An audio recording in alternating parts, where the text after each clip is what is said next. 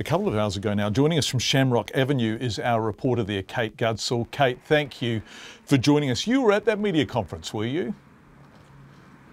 I was, yes. Yeah. And we're actually just on, it's actually on, sorry. No, you go. Sorry, tell me where you are. Yeah.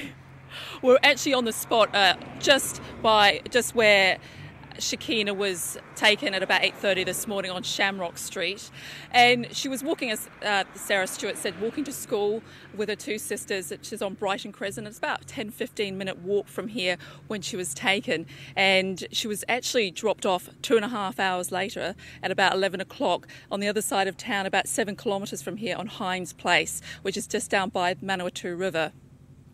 Her two sisters did a tremendous thing, didn't they? Because they shrieked and yelled and made a lot of noise and raised the alarm immediately.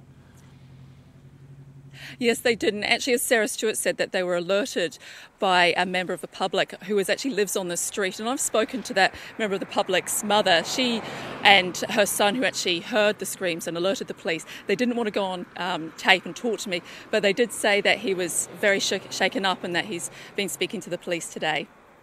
Okay, we're trying to get some understanding of what the police are saying about whether or not this man was known to the girls. Some suggestion that they may have seen him in a park previously. Was that mentioned at the police media conference, or has this been eliminated or simply not discussed? It hasn't been discussed. The police wouldn't discuss anything that happened between the hours of sort of 8:30 and 11 a.m. or around the family. They basically gave us very just the straight facts, which is essentially that they said that the man is not known to the girl, that and that they basically have no leads on him at all and no description. And I think they've been talking to the girls today about, in order to get a description. So all they're really going on, from what Sarah Stewart was saying this afternoon, was basically a man driving a white sedan. They don't even know the name of the manufacturer of the car or anything like that. And I did actually speak to the girl's mother this afternoon, and she didn't want to be spoken to. But I think the investigation's basically ongoing, and Sarah Stewart said that the family had been very supportive of it. And no discussion whatsoever about what is thought to have happened in that 2.5 hours that Shekinah simply disappeared without trace. No, I specifically asked about that, and they said they didn't know, and they just didn't want to talk about that. They kept it to the very basic facts, that they're pushing for the public to come forward with information on this. That they've got about more than 30 officers working on this.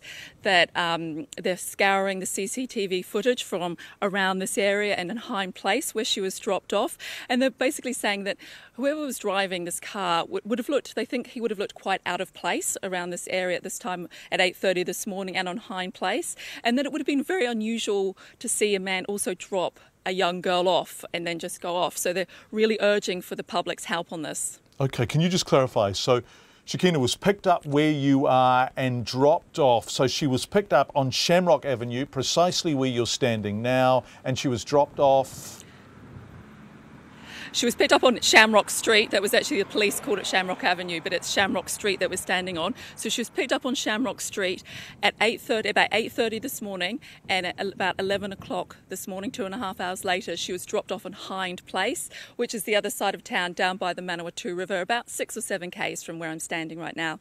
Thanks so much, Kate Gudsell. We really appreciate it. Kate Gudsell live from Palmerston North. Obviously, police are working very hard to identify who is behind this. Very difficult when you have little or no sort of witness testimony. A white sedan is being described. Those areas very important that Kate was talking about. If you saw anything, and obviously a white sedan is a very ordinary car, but if you just clock one or think you clocked one at those times this morning in those areas, please contact the Palmerston North Police. Kate spoke to residents and local parents at Brighton Crescent earlier. And how are you feeling at the moment about it? Still quite, shocked. Yeah, pretty shocked. And just, I don't know, nowadays I'll be mostly taking my daughter to school and making sure she gets in that gate, and just for safety. So I think everyone's in a state of shock, and I've got kids that used to go to that school that's moved on to, nieces and nephews that have just gone to that school, they've moved on from there and gone to colleges, and I found it pretty scary, unsafe for the kids that walk from far distance just to go to Takaro. Really, the parents should be with them walking themselves to school, there and back after school and before school. And do you usually walk your kids to school? I normally do sometimes, but then I meet them at the mailbox after school to see whether they're safe or not. And would this make you rethink the way you take your kids to school or anything like that? Yeah, now I do rethink just to walk them to school after what I've seen